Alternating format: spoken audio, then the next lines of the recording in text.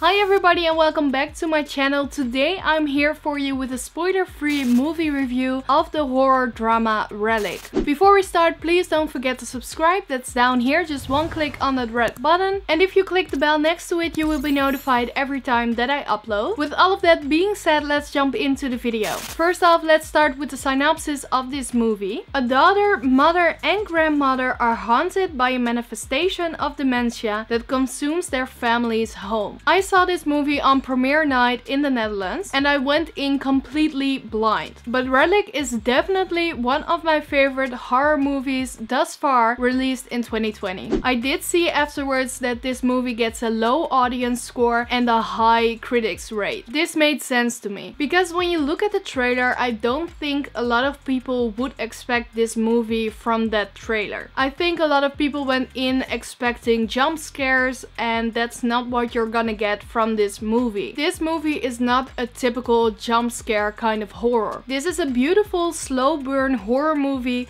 about the effects that dementia has on the person suffering from it and how it affects the people that love this person. It is told through metaphors that will get anybody who had a loved one die from this horrible disease. Also, this movie had a great ending, so that speaks volumes because let's be honest, a lot of horror movies don't have the best endings. I personally did see my great-granddad die from this disease, and Relic displayed all of these horrors from this disease beautifully and with respect through metaphors. But I do need to say, if you have lost somebody from this disease, it can be very hard to watch this movie because it really hits home. It did for me.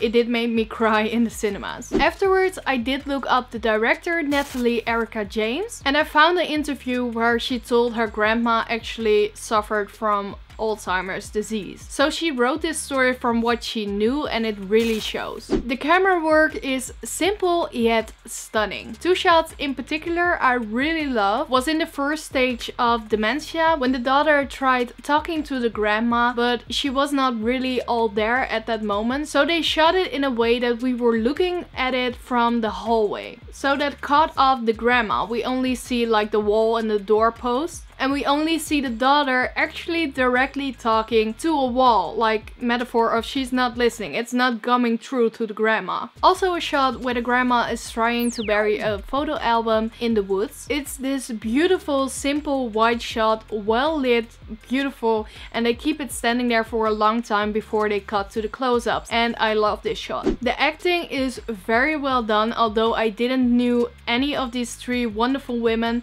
They acted very well and it really feels like a family. Also the music, or the lack thereof, I enjoyed. This movie only used music when necessary, but through the rest of the movie it keeps like surrounding sounds they took on the locations themselves. I could talk a long time about the metaphors in this movie and believe me, I really would love to do that, but this is a spoiler-free review. All I can say, please listen to the pain and the story the director is trying to tell you through just a great movie. I personally loved Relic and I was debating about giving it an 8.5 or a 9. I have to say this movie really stuck with me. I can't stop thinking about it and it was so well made. This really deserves a 9 out of 10. It isn't perfect but it comes very close to it. Would recommend watching this in cinemas. I'm personally buying it on Blu-ray, so yeah, of course I will recommend you guys also to buy this one. It's a great movie.